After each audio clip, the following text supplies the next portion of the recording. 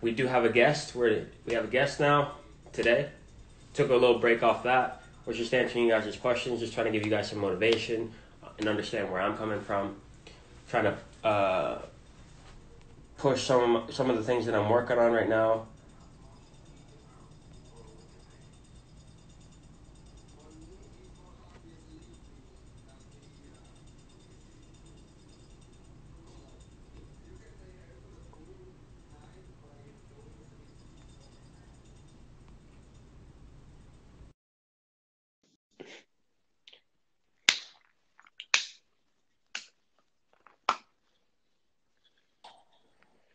To this way, There he is. Morning, Andrew. How are you, son? Good. How are you? Let me know when you change your shirt, and I'll. I was Victoria's gonna go and get my Manchester United shirt. I was putting on my shirt for this, and I found it in my suitcase, and I said that would be perfect. That would be perfect. Yeah, there we go. That's But all right. yeah. When But was the last time you wore that? I wear it every day to bed. No, but no, I tell everyone on here. I tell them, Arsenal's my team. I love them, but wouldn't really recommend them to watch video right now. Leave the Zoom. But yeah. I mean, obviously you've been on here before. Yeah. There were a couple of questions. There were a couple of questions that came in. Number one, who are some of the players that you've coached that have made it onto the next level? I told them to wait. It's a good list. It's a solid, Yeah. pretty long list. So just a few of the names that you've coached and have been successful. I think the one I had the most influence was Eddie Johnson because, I coached him on his club team quite a bit. The head coach of Eddie, Bob Sawyer, really did a lot for him. Mm-hmm.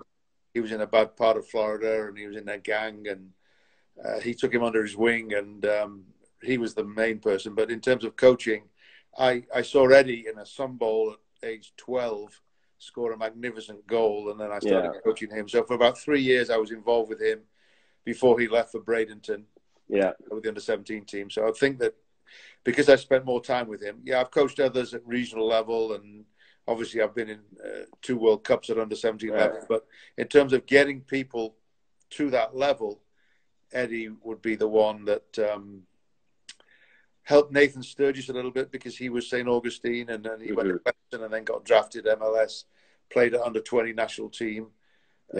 Helped him a bit because, we used to go to Treaty Park, if you remember there. Of course. We lived and worked on a little bit this and that. And so perhaps him as well. And then others, it was more taking them abroad, taking them, obviously I've been in, when I was with US Soccer, I was fortunate that when they were in Bradenton, it was a time of Donovan and Beasley. So sometimes Coach Ellinger would say, I'm going for a week. Would you take over the team? I'd stay there for a week and be able to coach the Donovans, Beasleys, Beckhams of this world just over a week. And then I went with them to Dallas Cup and 1 or 2 bits and pieces there as the assistant coach. So I suppose a little bit of influence there, but main influence was probably Eddie, I would have thought. Yeah. And I mean, like I said last time, I think for me as a coach, learning from you is treating the worst player on the team with the same amount of respect and understanding as I treat the best player on the team.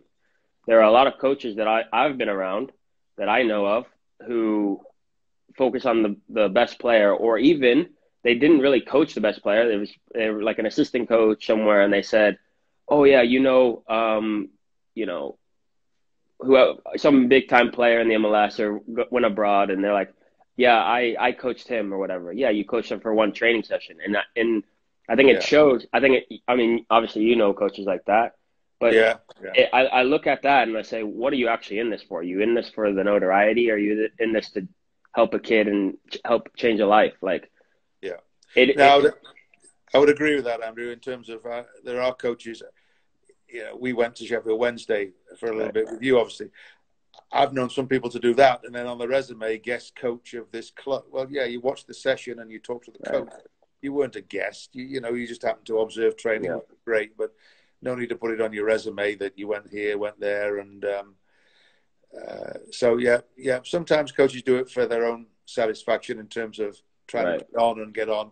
The satisfaction, I think, comes from a coach who's working with all the players and improving all the players. We've got some boys Exactly. at Shattuck that weren't as good when they started, but they've made major improvements. They're not as good as some of the best players, but the improvement they've made is better than some of the best players because you've treated them well, you've given them opportunities, and you believe in them, and you see them day in and day out, and it's important that they develop as well as the best players. I mean, Now, I I think might be a little bit harder. I'm a little bit harder oh, of possibly course, of course. on the better players because they can do a bit more, where sometimes you can't ask some of the players who aren't quite as good to do certain things. But you're So catering. You're catering to each and yeah, every person's needs. I mean, right, obviously the better player, you can't treat them like a lesser player, but with that respect, with that right, understanding that right, hey, this kid doesn't want to be a pro. He just wants to get into college, and you look at him and say, hey, how are your studies going? How's your family? right. With the other player who eats, sleeps, breathes soccer, you're Yeah, talking, hey, did you see a Liverpool game? Hey, did you, yeah, how was training today? All this stuff. So, but I mean, that's something I've learned is obviously at Shattuck, especially, we look at the Mark Browns, we look at the Finn O'Neills at one point, mm, and we say we take almost more pride in that than we do, myself, Ricky Lopez, these guys who are obviously doing well. yeah, So it's like I think I've learned that you're only in a soccer sense, you're only as good as your weakest link. So yeah, if you put in the time and the effort into your weakest link, your team's going to be better. But right, it's also catering to the person, and like I talked with DJ, catering to the person rather than the player. right. Yeah, I mean, as you talk about Finn, I mean, he's a success story because we weren't sure when we first saw him, and he so wanted to come that he came back for a sort of second tryout, if you will, and Yeah, can I show you again, coach? And I was just enamored with his passion and wanting to do it, and then we said yes, and then he continued to improve. yeah, Ian Smith's another guy that came, and when Akeem got injured, he was our 9, wasn't really scoring any goals. But the next year and the next year after that, and both those boys played collegiate soccer, which exactly. is Crazy. terrific, But when they first came, we weren't sure, but we worked with them, and Yeah. they had good qualities, good people, good kids. Went to college and eventually played there at some level. So that's just as a reward as getting someone to the pros in a way. I mean, I've definitely through this quarantine and through this time, I've really tried to become like a better person rather than just a better player. How much do you, as a coach who's been around, how much do you put into the person? Like when I'm scouting a player, obviously you see talent, you see that stuff, but when you're talking to him, how much do you put into is he a good guy? Does he Yeah, work hard? Over maybe someone who's more talented. yeah. No, it's a good point. I mean, there's been one or two boys. I'm sitting here, the community period near where I live. There've been one or two boys I've said no to when they've been here during a prospect weekend or a camp, and their Yeah. attitude towards other kids, for instance, and not being on time when we meet for question time, and Right.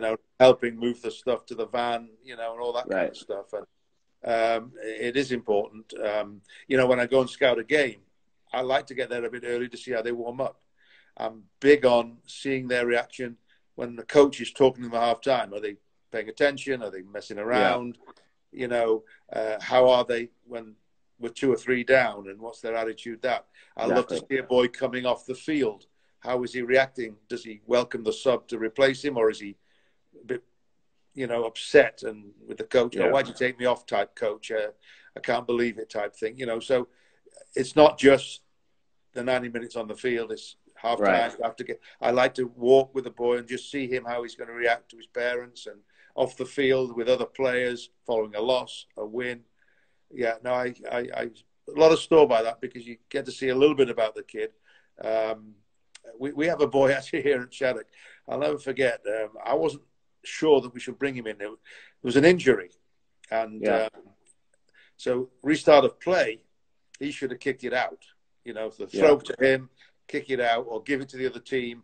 But he just got the ball and started dribbling, and and I thought, oh, okay, that's that stuck with me a little bit.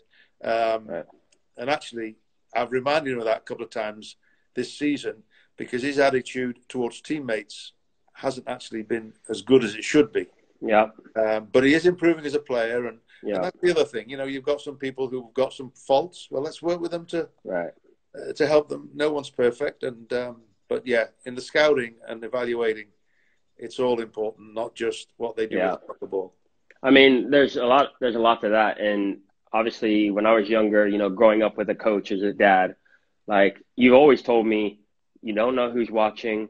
Make sure you're doing the right things. The warm up's important because, coaches watch that stuff. Yeah. And obviously as a kid, like I did those things. I really believe I did those things properly. But in my head, I was just like, okay, whatever. No one's watching warm up. Like you look over and you see people not watching, but you never know that one time when not necessarily you make it because you had a good warm up, but you don't lose it because you had a good warm up. Right. Like the warm up's not necessarily going to be like, oh, he warms up really well, I'm going to sign him or something like that. But it is, oh, his warm up's not very good, I don't think I'm going to sign him. I wonder what he's like in the locker room, in the changing room, which is the more and more I grow up, the changing room is the most important thing. You always hear him, oh, he lost the changing room.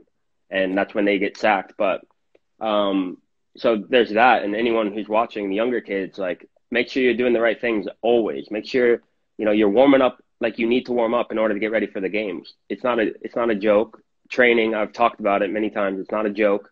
It's a time for you to warm up. It's a time for you to warm up and get ready for the game. So doing that, making sure that you're a good teammate, like you said with the kid. I mean, obviously he's young, but how you treat your teammates is how, the team performs. And, I've been critical of teammates before, when I was younger and stuff like that. Now I'm more critical in terms of like trying to raise up the level. My coach in Germany had to talk to me about, hey, don't be so hard on these guys. I'm just like, well, we want to win. We want to win. So figuring out how to talk to your teammates is huge because coaches see that as well, where they want a player who talks a lot, but who talks constructively and with purpose, not just, hey, what are you doing? What are you doing? Well, he's trying to win. He's trying to do well, just like you. So when you're talking, being constructive and saying, hey, next time you need to go here, you need to do this, or talking to the guy in front of you. But yeah, and then, I mean, it's just for younger kids, that's just the biggest thing. And I was lucky enough to have a coach as a dad. So I actually heard you talk about other players or like kids on the 18s who didn't have the right attitude and how they acted, and you would talk about them, and I'd be like, okay, I don't want to do that. I don't want to be the guy who is a problem. And I mean, that really helped me in college. I talked about it yesterday to them about not playing in college in my junior year, my half a senior year, and how talking to Gil the other day, how they thought I was going to leave. They thought I was going to leave, and they thought I was going to be a problem. But instead, I came back and I was a better teammate. I supported my teammates to win, to do well, because in the end, that helps me. That helps me do well. Right. But yeah. So what do you say to someone who is the best player on the team, who looks at their teammates and they say, we lost the game because our center backs are horrible, or my right back is horrible, or my goalkeeper sucks? Yeah. It's funny, going back to Eddie Johnson, when we had him in the club, he always got better, but I always felt he really got better when he went to Bradenton because he was playing with kids as good as him, as fast as him. And he was a little bit like that at times, not blaming. He was friendly with the other boys, but he got a little bit angry with them, but they weren't at his level. It was still a very good team. They all went to college and beyond, but at the end of the day, the better players, and to be fair to him, we tried to challenge him. There was no real other team in the club that he could go and play in. It had to be that age group. It was a very small club in Palm Coast, and he got more competition when he left for Bradenton. But at that time, you had to talk to him a little bit about understanding that just because he's the best player, and he certainly was, when he made mistakes, which he did, other players, coaches weren't getting on him because he was the best player. So yes, you're getting on other people's mistakes and they're not as good as you, but don't forget, you've made mistakes. You want to get on. And if you, like you said at the beginning, if you want the team to do well, try and help these kids rather than be negative towards them, because the team will benefit as a result if you're positive. Just imagine as the best player, and you're being positive with the boys and you're understanding of them a little bit. Yeah. Not easy for a 13, 14-year-old boy Right. to I do. think, that's what I was about to say is I think that's really difficult for a teenager to be like, especially when you're playing against your friends. Like, I mean, in Georgia, we go to ODP and we come back and with our teams, and now we're playing against our ODP teammates. Yeah. And we lose 4-1. We lose 5-0 to another team. And I might be right that it wasn't me and DJ's fault. It was someone else's fault. So you're going through that. And in order to, I mean, it takes a lot of maturity to say, hey, guys, like, let's raise the level and do that in a positive way rather than just saying, dude, you suck. You're horrible and all this stuff. And so that's why, I mean, obviously on here, I try to give as much practical advice, but I mean, just try that. Just try creating a relationship where it is like, if you're already losing 5-0, the best thing, if you're going to give up, then just don't play the rest of the time. Tell your coach you want to come off. But if you're going to play, fight, get your teammates around you and say, hey, we have nothing to lose right now. Let's just go after this and try to be a team. And I think that takes a ton of maturity, and I think that will take a lot of kids to the next level. And coaches will see that, like we were talking about. Yeah, I think for the younger kids, it does sort of start with the coach as well, because if the coach is positive with the other players, no matter what the score is. And at the end of the day, at 13, 14, the score's not that important. You know, if a better team comes and okay, it's not. We're not trying to win every game. We're really seeing where they are and how they're progressing and getting them to the next level. Yeah. And you're going to lose quite a bit. That was a good clip you put on about Van Persie. You know, about his son. You know, he didn't play, and and he's saying, you're going to lose a lot in these games. I'm still going to love you as a dad.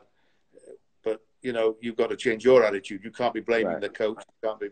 And I know as a player, I went through that a little bit. I remember when I was on the bench in Fort Lauderdale, and inwardly to myself, I was moaning at the guy that was probably in my place. Right. Well, look at him. I could have done better then. I can't believe he's picked very him natural. He's just giving the ball away.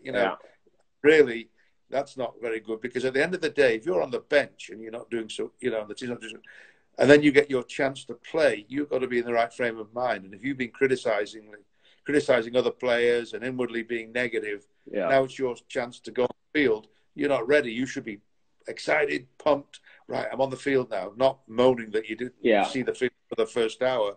You've come on for the last half hour. Make the most of it. And if your mind is not ready and you're moaning and whining and I could do better, well, at the end of the day, be positive so that when your chance to show the coach you can do better, you take full advantage of it. Right, for sure. I want to switch gears right now from player to coach. For me, this is just me asking a question because I was thinking about this the other day. I was obviously coaching the U17 team in Germany. Mm-hmm. I worked with them heavily on I was just working first on goal kicks. I was working on them spreading out, giving each other space rather than everyone checking to the ball. We worked on it. Some great moments where they executed it perfectly in the games that we played. Other times, that's the reason we lost. We lost 3-2 that one game because our goalkeeper tried to dink it. Because I tried to get him to play it into the forward's chest. Center mids get out of the way. He dinks it into the chest. And the space was on. He just mishit it, went to the player, came in. Mm-hmm. I say that as an example because I think obviously at the highest level, coaches don't get any time to work with, like in the Prem, in La Liga, whatever. They expect results immediately. As a youth coach, as a college coach, how long or how much time is a good amount of time to say, I want to implement all this stuff, all this new stuff that you're not already doing? How long do you think it should be before you start seeing results? Well, that's hard, I kind of like the fact that, youth level, and we're sort of doing it right now with our teams. It's easy to say, I got a game Saturday now, and from the game before, we need to fix this, and this. Yeah. But actually, just spending a week or two on playing out of the back. your 2 and 3's high, your 4 and 5 wide, and where's your 6, and how Yeah. 8's going to get free, and if you're going to go long, let's get the centre forward not in the middle because they can come right back, but let's go wide and perhaps pack that wide area. And it shouldn't be, right, I did it for one session and now let's move on to something else. But spend a couple of weeks on building back, limited pressure, full pressure, and just making sure they're good at that, because they won't get much practice in the game. You know, they will in a game, but they'll do some of that, but it's just not enough. So I think in practice, rather than going, you know, every week, well, what do we do poorly? And again, I'm talking more at youth level. Yeah. There's a lot of things you did poorly. The middle third, going into the final third. So what do you attack first? And rather than trying to cram it all in one week, spend a couple of weeks and say, I know we're not great in the final third, but I'm not going to talk about that this week. I'm really going to work on getting into midfield, getting a fullback wide and further forward, you know, and see how the defenders adjust to where, you know, as he goes, is a 6 sitting a little bit, or make sure the 2 tucks in as another 6 from the other side, and just working on the shape of that and playing that and spending the couple of weeks rather than, I did it for practice. It should be brilliant on Saturday. Well, it won't be, you know. I mean, you could do finishing for one session. I did finishing Thursday, Friday. Why aren't they? It's got to be, you know, a couple of weeks or so to work on different runs and different crosses. And so whatever you're doing, and again, at the youth level, you're not trying to say, I've got to do everything to get a result on Saturday. I've got to get them better in all departments, and we're going to spend 2 weeks on working out the back. And then on Saturday, the kids will know what he's expecting from you. Right, guys, let's put into practice what we did out of the back. That's how I'm going to judge you today, that we put into practice in a game situation rather than worrying about moving into the final third. Our shots on goal, our crosses were poor. That's our goal for this Saturday. Let's get into midfield, working out the back. Let's make sure our 2 and 3s are comfortable on the ball and wide. Positionally, we're sound. And that could be the theme for the week and the theme on Saturday. And you might lose 4-2. But you know what? You're satisfied with how you got into the middle third most of the time. And then that's a good building block to move on, do it a bit more. And you can't forget that. You then come back and then work on that again, because you can't just say, well, I did it for a week or two, check that box. You know, so there are certain important things that tactically you've got to get right.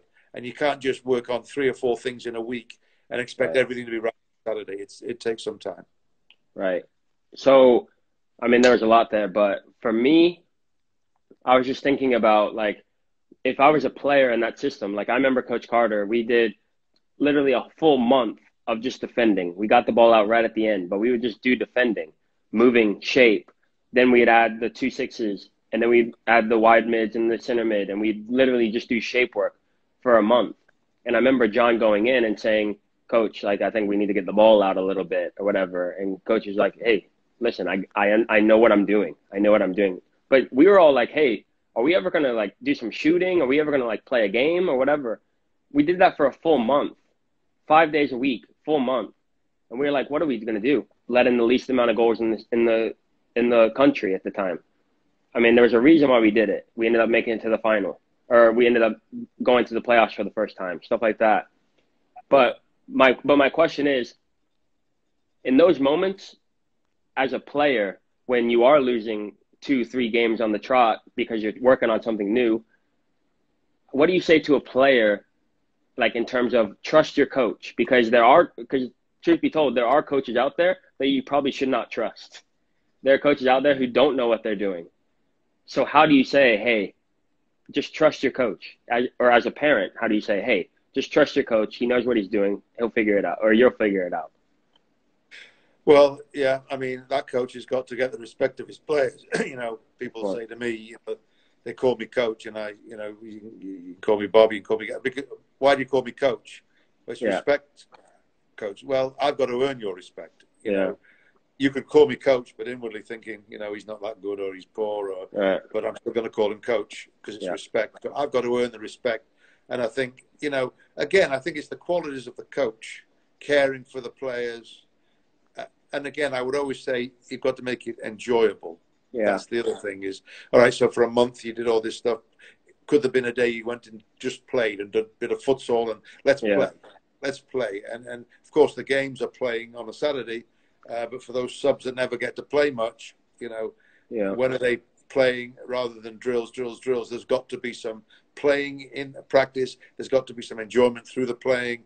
But I think the older coaches who've stood the test of time and been around a lot of players can get that respect, by the way they do it because they're experienced. The younger coach, he's got to care about the players. For He's sure. got to be shown that he's for the players, Yeah. that he works for them, that he enjoys them, that he's honest, and I think that's a key. Are you honest with the players? Right. Are you trying to improve the players? Are you They staying behind know and trying to work with them? even if they're young, they know Yeah. whether you're being genuine or you're just trying to. If I'm a good player, you're just trying to use me to get your notoriety, or if I'm not as good of a player, you're just doing this because you want me to feel good or whatever. So I mean, people know, kids know. Yeah. I know whether or not a Right. coach is being genuine. So Yeah. as a coach, you have to be genuine. Like we said many times, player over or person over player, making sure that the person is taken care of. So Yeah. I mean, when I looking at my 10 years at Shattuck, the worst record year was the first year of the under-14s. We just got from January to August, we got 20 players. Some were better than others, but we just had to fill a team. Yeah. And record-wise, very poor. yeah, But actually, as I analysed the year at the end, one of my better years of coaching. yeah, And I'll tell you one reason why. When we went to the showcase in June, and we actually won a couple of games, and we hadn't won much at all leading into it. yeah, The boys there, after 10 months, basically September, now we're in June, worked ever so hard and pushed themselves. Even though, looking at our record, you could say, "Oh my goodness, look at them there!" right, 2-15 going into the, wow, But the boys just kept going. They believed in what we were doing, and the biggest thing is that they worked hard and tried to do their best. And I thought they're doing that at the end of the season, which is a very poor season in terms of records. Some of them are a bit out of their depth, but we still kept plugging away. We won halves. We were 1-0 up at half time, and then the other teams might bring in their two best players, and boom, 4-1, we lost. But we were 1 up at half. So we sort of looked at success in, all right, we didn't win over 80 minutes, but for 40 minutes, we held our own. Right. And The positives from every game. Yeah. We're 2-0 down. We come back and we 2-1. And all right, we won the second half. We didn't win the game, but there are good building blocks that you can be positive with the kids and say, we didn't win the game, but there's improvement. And I think as the coach is taking charge of that way of thinking and helping the players that way, like you say, the boys know that we're in their corner. We're trying our best to get them better. We're not having a go at them all the time. We're trying to still make it enjoyable. And I think sometimes, as I say, you can get a bit more from a team that maybe had a poor record, where a team with a very good record had great players to start. Would another coach have done the same thing, or did the coach influence them? But I really felt that at the end of that year, they were still trying their best, pushing. Yeah. They were better players than September when we were in June the next year, the showcase. And I felt good about it. But record-wise, you'd say, wow, that was a poor record, coach. But those boys moved on and got better. Yeah. And I thought that was a decent year. I mean, when I look back to when I was a kid, when I was in Shattuck, a little bit in college, when new kids would come in, I think that I have a good idea of like, hey, this kid's down. Make sure you pick him up now. Or he thinks he's all that in a bag of chips. Bring him down a little bit. And I think now, obviously, I use that for good. Like when I'm coaching, when I'm playing, I can see players. And I'm like, come on, let's go. It's not necessarily like, hey, you're a great player, pick it up. But it's like, hey, let's go. Or, hey, what are you doing? Pass it to me. So like whether I need to get on them or whether I need to lift them up, I know. But as a coach, when do you think, obviously it's pretty similar when we just got beat 5-0, whether the team is good or not depends probably whether or not I give them, a few choice words, or if I say, hey guys, it's okay. We'll get them on Monday or whatever. We'll get back at it on Monday and we'll go again. So you have that. And then also you said that the team, at the end of the season for the showcase, you were able to push them. Obviously, it wasn't a team that was super athletic, super skilled, all these things. But at some point, you realize that, hey, they're coming together. Even if we're losing all these games, we're coming together. Now I can push them a little bit harder. Like I was saying with Coach Carter, with doing a lot of defending, he saw that we had a group that some of us had played 18, some of us had played 16s. We needed to gel, but he saw that all of our goals were to get to the playoffs again. Because the year before, obviously, we made it to the playoffs, didn't do that well. You guys missed out barely. And he knew that we were coming in hungry, so he knew he could push us. When do you know, as a coach, like, hey, now I can start pushing them? Like, we were doing 13, 17s every Tuesday.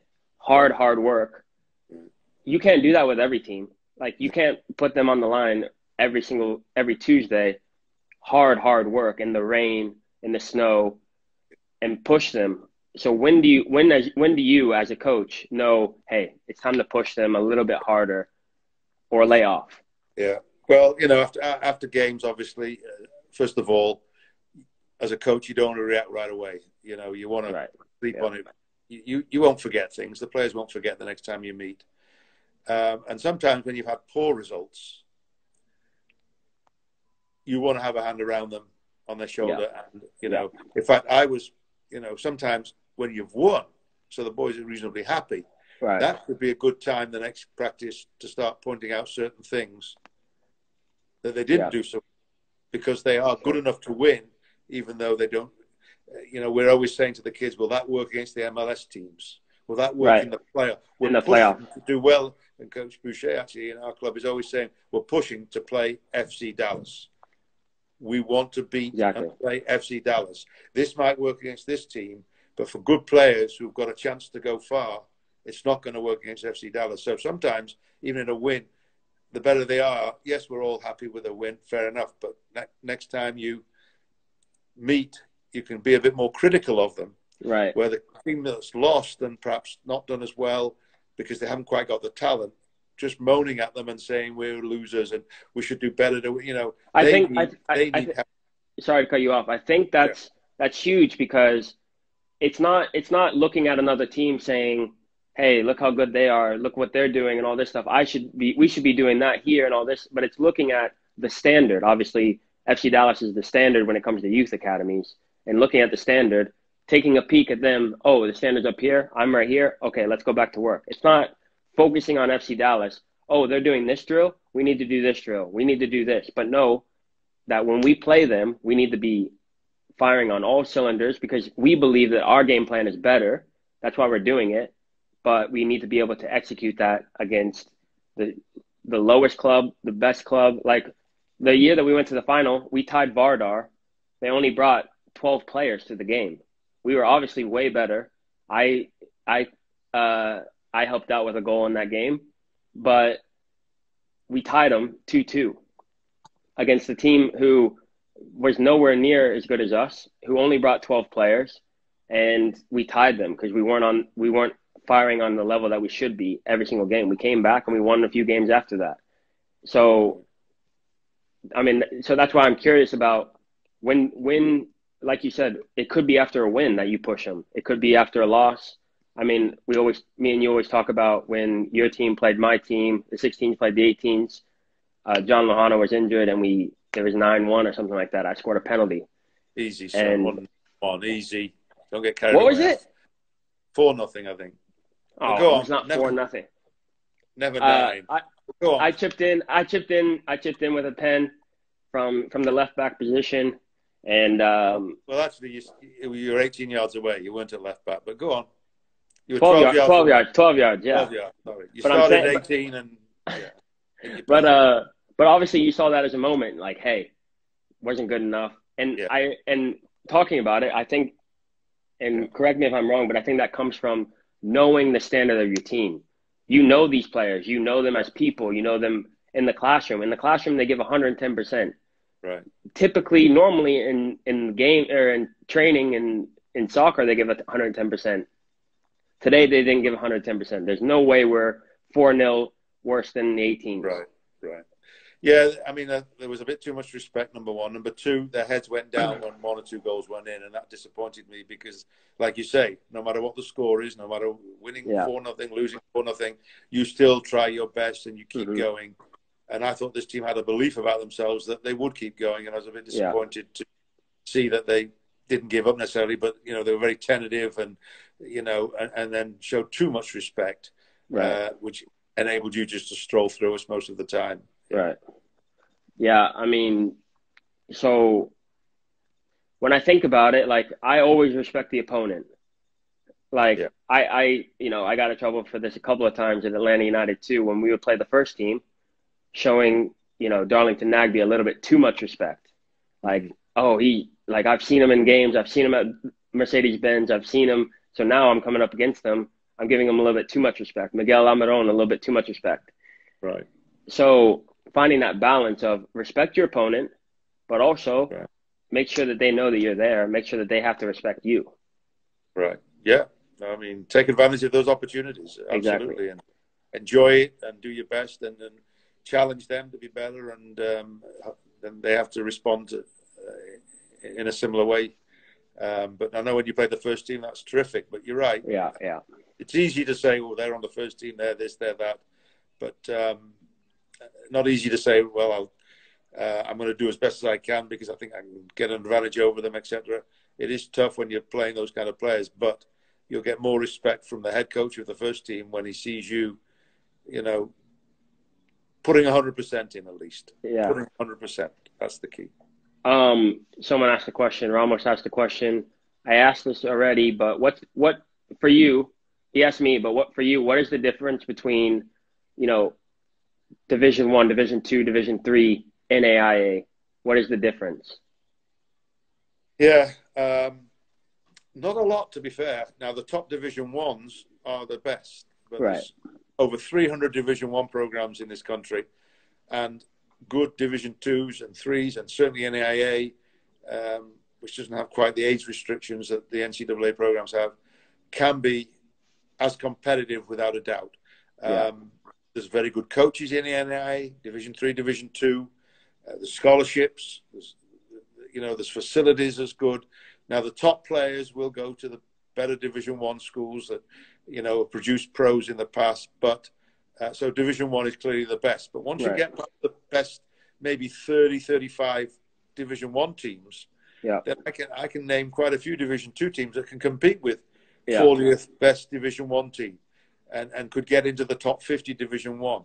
Same with Division Three and NAIA without a doubt.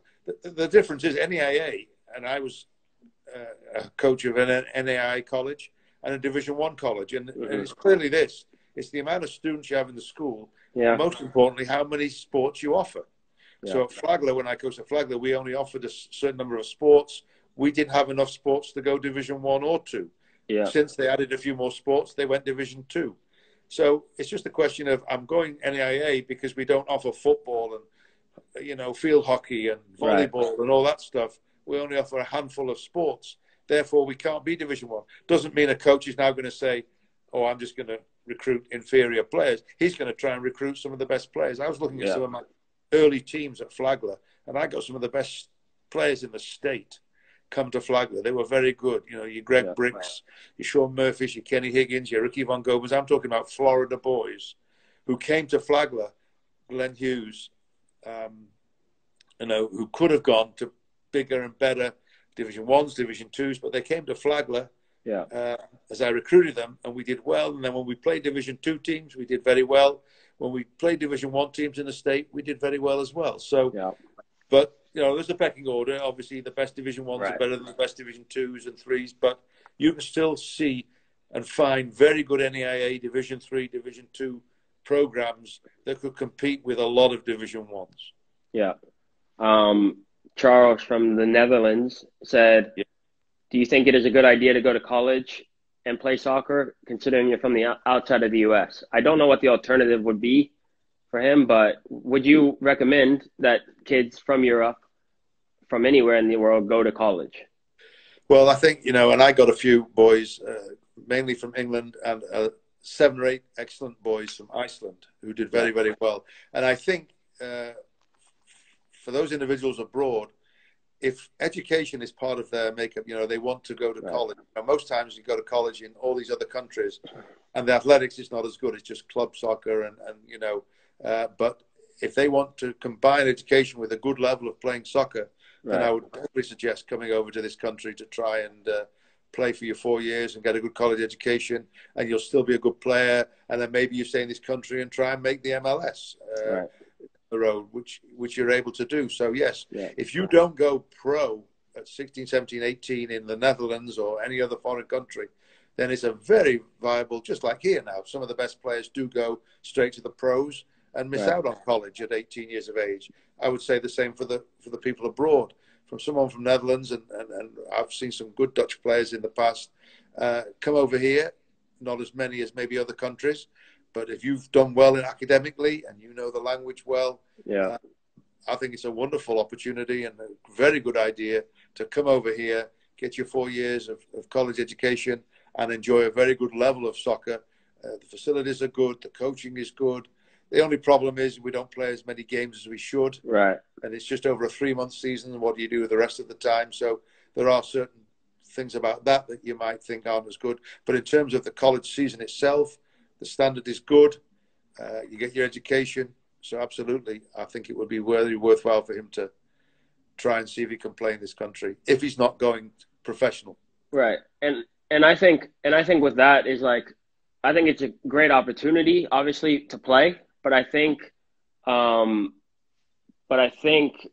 it's a great opportunity, obviously, for soccer. But I think it's a great opportunity just in general to come to America when you're not playing in your 3 months. Obviously, it would be great if it was 8 months, like a normal season. But I think that it would be a great opportunity to meet people in business, meet people in art. Like, just you get to college as a place. Obviously, I was 100% focused on soccer, so I really didn't take advantage of it that much from an other standpoint. But it is a great place to meet and connect with people. And basically, if you can get a scholarship for it, you're getting your school paid for while you're there taking classes. I mean, it's a good idea, I think, if you're not going professional in your home country. I saw a question there about someone saying, are the scholarships reduced? Are there as many scholarships? Well, you can get other scholarships as well. Academic scholarships. If your grades are very good, it can be part of the package. Yes, you probably can't get financial aid from another country, obviously, but it's mainly soccer, but maybe you can get some academic money, or you can earn some more money.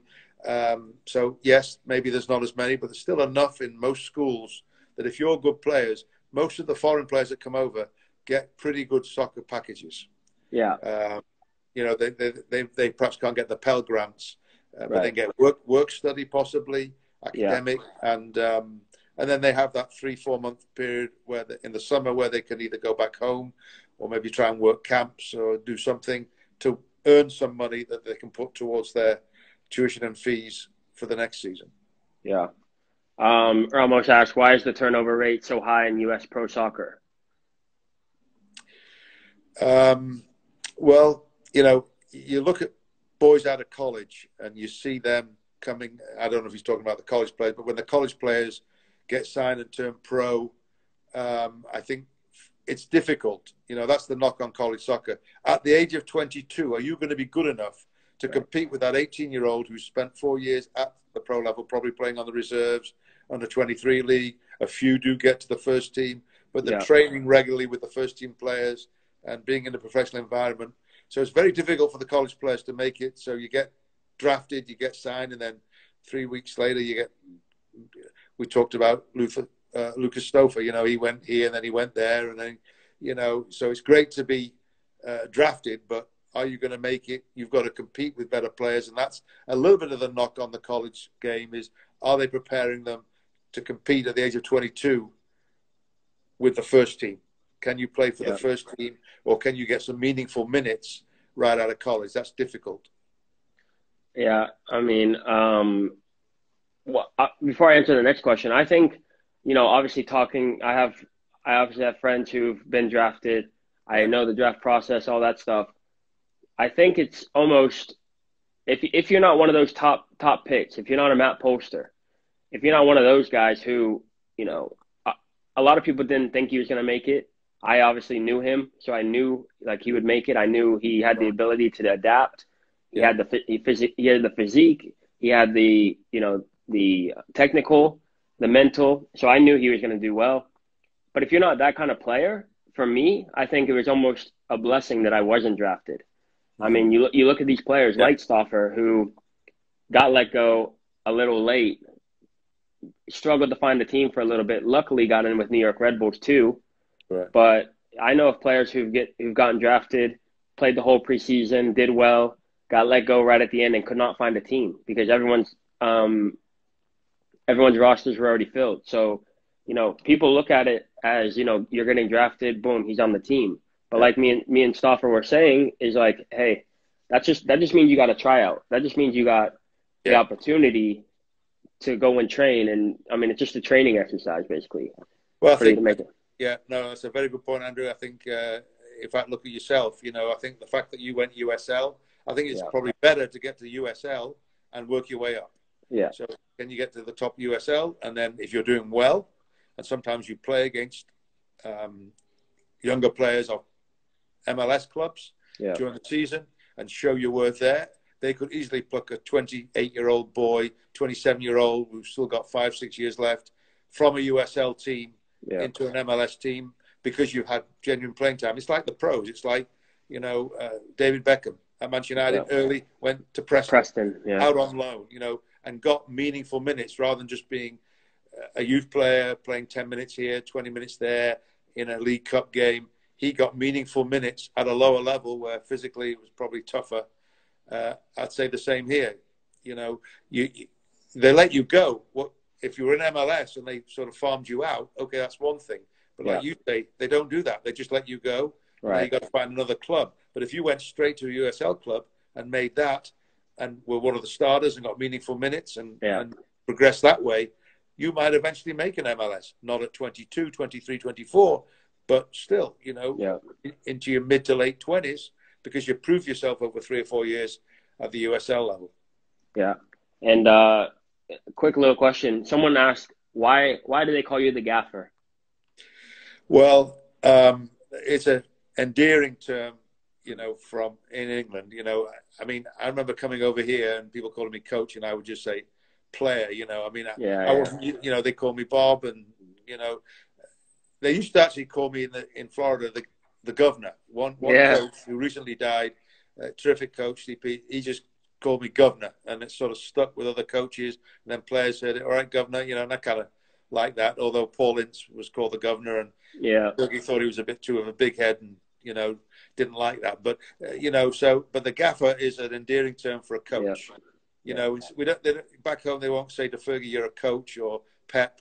It's gaffer, and it's just an endearing, friendly team boss. So it stuck with me a little bit. But governor was the one that stuck because a fellow coach decided to call me governor, and that's what they do in England. But it's they're not used to calling people coach. I respect the fact that they call me coach. I allow it. It's not a problem. True. But at first I was, wow, he's calling me coach. That's not, Mr. Moullin, Coach Moullin. I thought, well, that's nice. But again, going back to what I said before, I've got to earn your respect. And I hope I will do. But go ahead and call me Coach Moullin. That's not a problem. I mean, when I was in England with Sheffield Wednesday, they would call him Sean. They wouldn't even call him coach. So when you say when someone says coach, it's like, oh, I mean, we don't really say that here. But it's when they call me coach. I say, no, I think we're just traveling by bus today, son. We don't get on the coach, I remember a little story. We were playing against Birmingham City, and we were getting on the coach, and I went on the wrong side. I went to go to the door because the door is on the opposite side in England. So I went around. I went in and I was like, oh, it's on the other side. But would you why do you support United if Barcelona is the best club in the world? Who is that boy? I don't remember who it was. He told us last time we were in the chat, he told us, but forgot who it was. All right, this is what I'd ask you. Which league does he think is better? The Premier League or La Liga? Which is the better league? Alex Hernandez. Oh, Alex. Well, he's a big-time Barcelona fan. He Yeah, still yeah. emails me. He was a Shattuck boy, and he still emails me when United lose big games and Barcelona win. So A we lot of have email, a that, lot of emails, huh? you know, and it's funny, really, because we started that when I was recruiting him. I Mm, found he was a Barcelona fan, and so recruiting him, he's a boy from Chicago, now at college. Um, you know, so, and I tell you, he really improved and did very, very well as for a sure. defender later on in his senior year. Terrific, terrific. But, we always have these, yes, Messi's brilliant and that kind of stuff. But where Yeah. would Barcelona finish in a Liga? He probably thinks they'd win it. But In the Prem. in the Premiership, you can play the 20th team, the 18th team. We lost to Watford recently, and we were 4th or 5th. So sometimes, what about Liverpool? Liverpool nothing, Watford 3. Now, what Yeah. about that score? Liverpool are running. Have only lost one game Liverpool all beat season. Barcelona. They beat Barcelona. You know, True. That's And true. then Watford beat Liverpool. You don't see Yeah, you don't right. see Yeah, Getafe putting three past Barcelona after they just beat Liverpool, made yeah, it to the final. yeah. Um, and then here's the last question is, and I mean I've talked about this multiple times, but I guess he wants to get your idea. Higher level program with no playing time or lower level and starter. That's a no brainer, I think. Yeah, you've got to play, haven't you? But the thing is, now how good are you? Because Right. the trouble is at colleges, coaches are forced to get more than 20 players, 25, 26. They need those players. And if Yeah. you're not going to play, I think the fallacy is, oh, but I'm training with good players. And Right. that's great. But if you can't take advantage of the spring, where probably you'll get a little bit of playing time in the 5 games that you can play, Yeah. and you never play a game, what are you going to say? Oh, I was on this squad and we Right. got into the semifinals of the playoffs, but Right. you never played. Right. At the end of the day, just remind yourself when you started playing at 4, 5, 6. Why did you play? You enjoyed it. You loved it. You were playing all the time. You couldn't get off the field.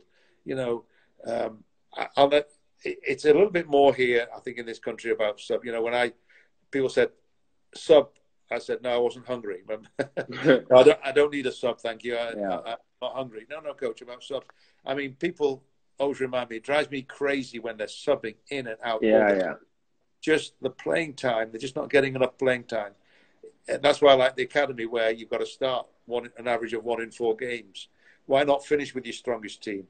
Traditionally, Right. you just sub at the end and give them a little bit of time. Yes, the better players deserve more time and will get more time. For sure. But you've got to develop. And if you're not playing at all, how are you developing? You can't just say, well, I trained with them, because, day before a game, you don't train as much. The day after a game is recovery. Yep. When are you getting better? How are you getting better? And how Yep. can you enjoy just being on the bench?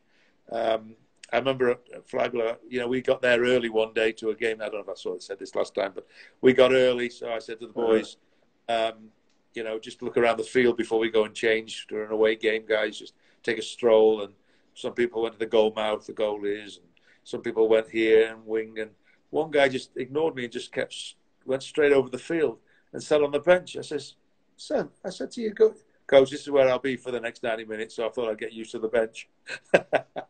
Yeah, you want to play. I think, what was I going to say on that? I was basically going to say, like, someone said, you sound just like your son. Because that's literally what I say is, like, at the end of the day, why are you playing the game? Are you playing the game to sit on the bench and wear the kit? Or are you there to, play the game, play? But what I was going to say is that reminds me of J.J. Watt, who did the opposite. And, obviously now he's a big-time football player. But he went to, I think, Western Michigan, who's obviously not a great football team. And basically he went there and realized, hey, I'm not going to go to the NFL from Western Michigan. So he walked on at Wisconsin, who was at the time one of the best and still is one of the best teams. And he basically said, I know I'm good enough to make it here. He went from practice squad, like the last on the practice squad, to obviously being a starter. And now he's one of the only defensive ends who's had 20 sacks in consecutive seasons. So that's the opposite of, hey, I'm not going to play this season, but I know I'm good enough to make it, and I'm going to make it through. So it's just about knowing yourself and knowing yourself as a player. Yeah, some of my best success stories, you know, at college, for instance, were people that walked on. You know, I didn't recruit them; they didn't play much first year, and then just, you know, proved over the next year or two. Some maybe only played in their last 2 years, junior and senior, and struggled as a freshman and a sophomore. But they kept going, and you never know when your opportunity might come. And they took it, but they were working hard and pushing themselves. But you don't want to do that for 4 years because you want to play. So you've got to know the level, and you've got to say, okay, he's not recruiting me, or I might not be good enough right now, but I'm going to prove that I believe in myself, and I'm going to get there in the end. And I look at some of the players. Yes, I recruited them, and they maybe started as a freshman and went all 4 years as a starter. Right. He got better and better. But some success stories were kids that didn't start, got a bit of minutes, and then junior started, senior, breakout season, and finished so strong where they started, you know, not playing much. And I look at that, and that prepares you for life. You know, you're not getting exactly your way at the beginning, but you got to push. You don't give up. You don't quit. You've decided you want to do this. So, but, you know, it's no good some players who aren't quite good enough go to the national champions and want to walk on here and want to walk on there. Well, that's difficult. So you've got to know the level. I think that's twofold for me because, you know, I talk about John Burner. He came in and basically went his first 3 years, obviously redshirted 1 year, but went his first 3 years, didn't play a minute. Then his senior, and then, you know, fifth year, he played every minute, ended up getting drafted. So, I mean, for goalkeepers, obviously it's different. Like you can have one great year and be a top 5 draft pick. So it's a little bit different for them. But like we were saying, like he just rode the bench for 3 years, finished his last 2 years strong. I mean, how strong is the MVC for second round getting out in the second round? I don't know how strong that is, but you know, congrats, John. But also, and then you have the flip side as well of someone like myself who started every game as a freshman, started every game as a sophomore, and then started not playing junior and senior year.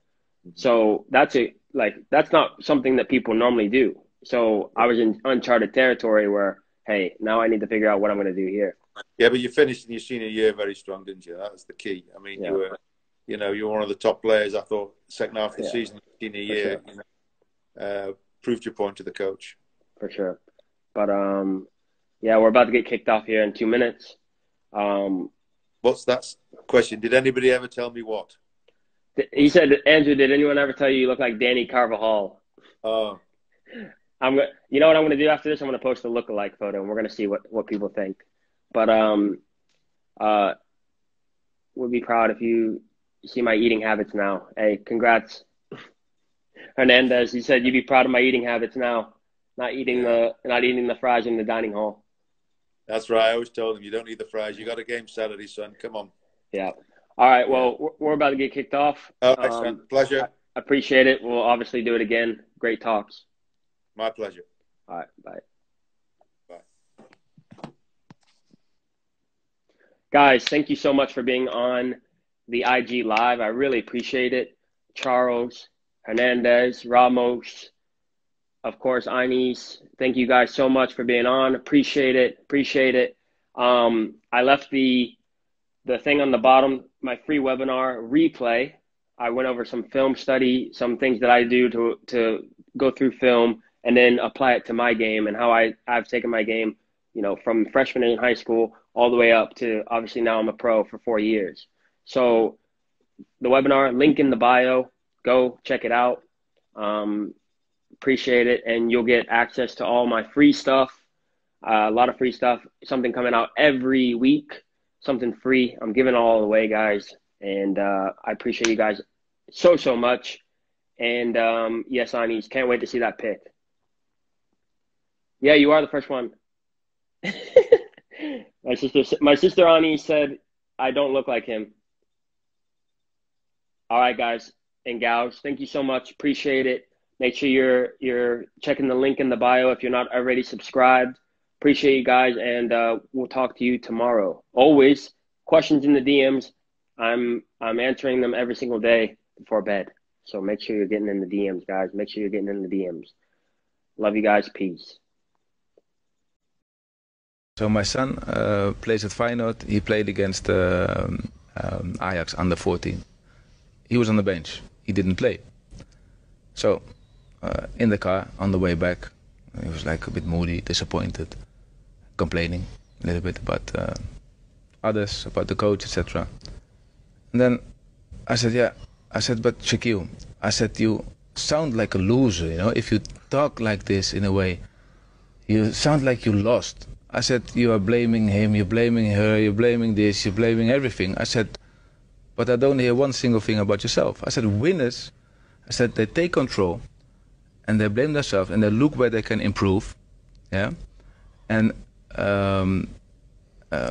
this is what you should be thinking about. So I didn't tell him what he should think about. You should ask yourself the question, are you a loser or are you a winner?